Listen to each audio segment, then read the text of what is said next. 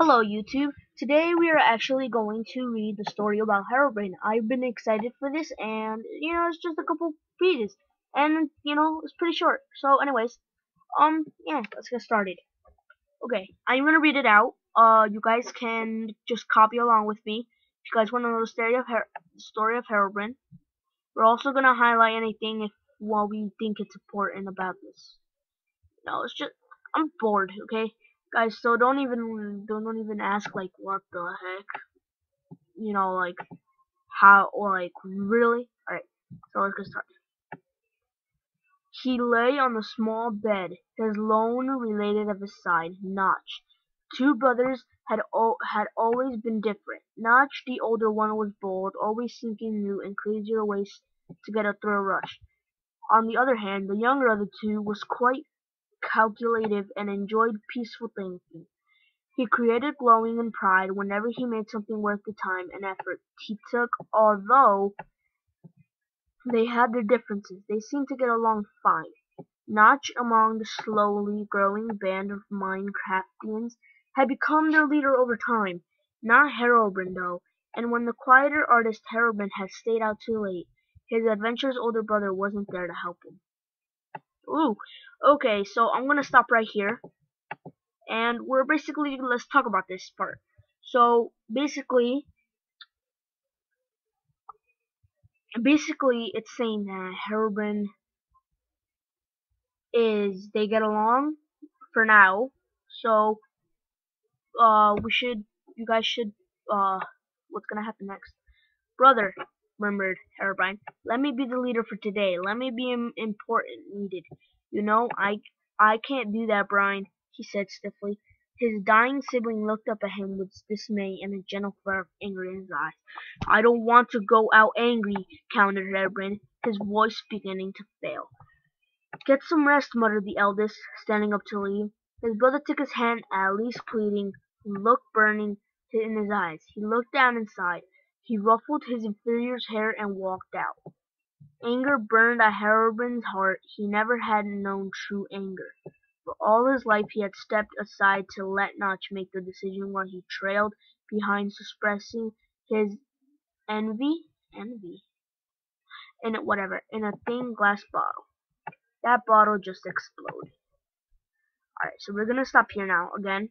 And so far it's getting good. It's saying that Herobrine got mad because he wanted to be the leader. So okay, next. He looked outside to see his elder taking carefully outside a few things his brothers died inside. Sadness overwhelmed him. He wanted to be far away from his brother. It was the only way to keep his anger from him. He had to protect Notch from his own self.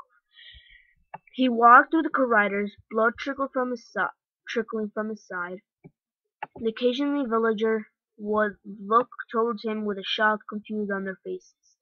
He began to feel weak and he entered a dusty room. He saw the mineral closet and he walked toward a small chest labeled obsidian. Alright, so we're gonna highlight that right there because that's a good meaning. So we're just gonna highlight that. Alright, there. He popped open the chest and pulled out the necessary ingredients. He created the basic frame of the enclosed Hellgate and made a quick decision. He wrote down everything, his bitter anger bubbling out of his heart and onto the paper.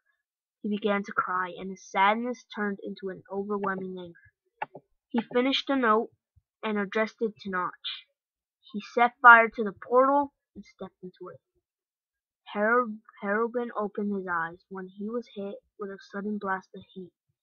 His hazel eyes watered at the sight of the red and orange landscape of the hell world, the Nether. Alright, so we're gonna highlight this because it's important. The Nether. Okay, he heard the moaning of a ghast, the fabling flying creature that domesticated the lava world. He dove into cover, a netherrack ledge barely big enough to fit him. He cried out in pain as he wrenched a few sticks on a wound he received from a skeleton earlier in that day. Yeah, if you guys are like, oh yay, finally it's done, no it's not. We still got a couple to go. Alright, so yeah. He peered over the rock ledge and his breath caught on his throat. He saw an injured gas lying on hot soul sand. It's cried even more heartbreaking than before. He swallowed hard and stood from his hiding spot, walking towards it. The ghast opened its fiery eyes. Alarm shot through it, but it couldn't muster a fireball. It was Herobrine, turned to be shocked when great silver tears began to stream from its eyes.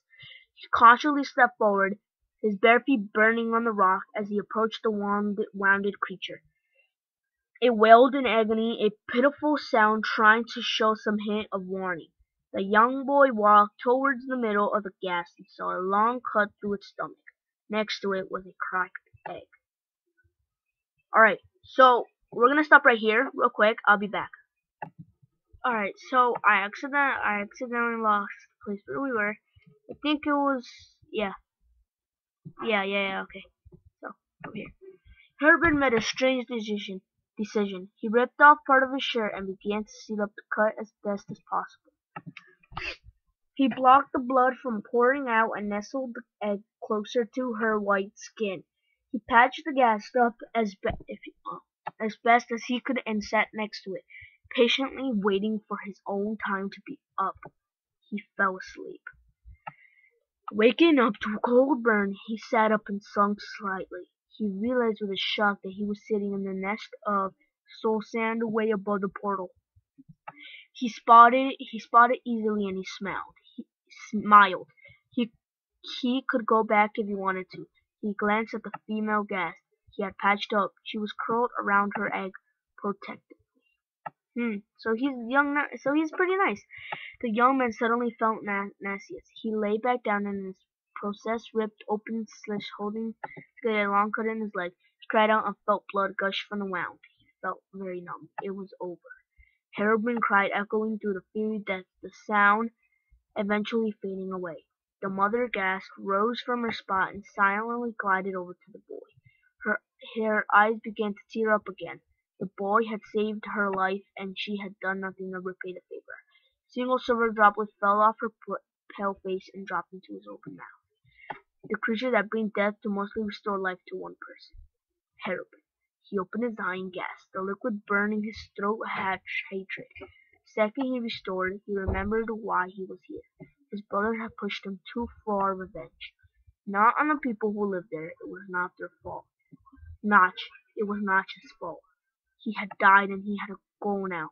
With death, he had received new life, but not any kind of life. In a few seconds, he had been dead. His eyes had gone white, no permanent damage, but now glowed with unholy anger. Herobrine rose, his new purpose for existing fresh in his mind.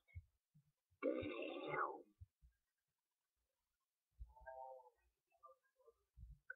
Alright, so this is Herobrine. If you guys don't know him, it's Herobrine.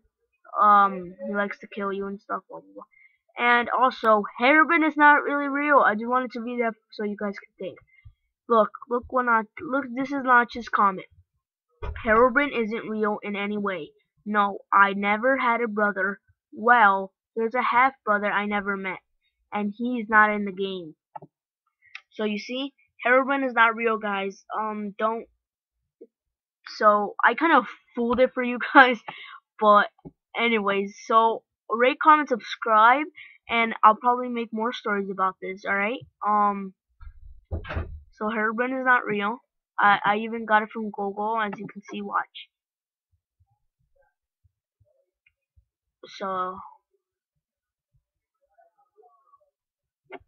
it says that not just removes him, he still repairs, blah blah blah blah.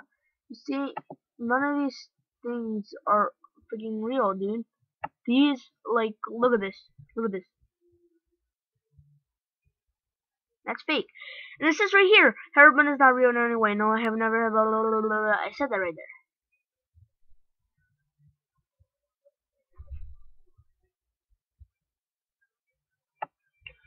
So maybe in my next video, we are actually probably gonna go watch a video about Notch. You know, Notch talking and stuff. I want to see about him. So we have basically talked about Herobrine today, and in my next video, I will show about Notch. So rate, comment, subscribe, and I'll see you guys on the next video. So remember, rate, comment, subscribe, and I will see you on the next video. Peace out.